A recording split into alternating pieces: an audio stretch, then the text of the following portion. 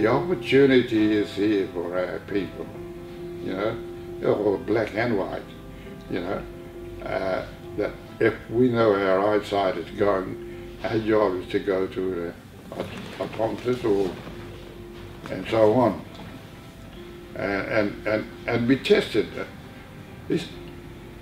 It doesn't hurt, it doesn't hurt, you know. You tell them it doesn't hurt you at all. You just go to sit there and they'll talk to you. Or they put some stuff in your eyes and... That's it. Close your eye. Okay. Just gently. I'll make sure that we I'll come back and do. Looks straight ahead.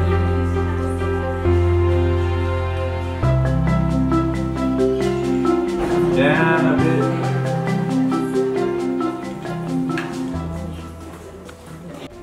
It's a bit more supportive for the community, for bringing them out as a group, because when they come individually they'll be probably a bit more scared, and then now they got the next one, everyone's going together, you know.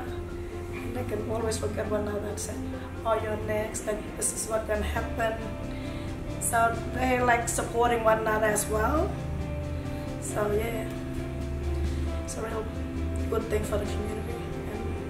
Today we've got 27 patients come from Yarrabah to have their cataracts done, which is an amazing event for these patients who have had problems seeing. They'll be able to see colours, they'll be able to read, they'll be able to watch TV. It'll be amazing. I've been working with the girls to CheckUP for 2 years or even 3 years.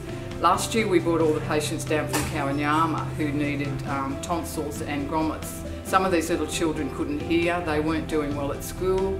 Now they left here, they were amazing, they could hear. All they wanted to do was to go back to school and learn. I'm Brian Todd, I'm a Cairns-based eye surgeon. I've been up in this area for 15 years. As well as having a private practice, I do quite a lot of outreach work with a particular focus on Indigenous eye care, which is one of the prime reasons that made me come up here originally when in my youth.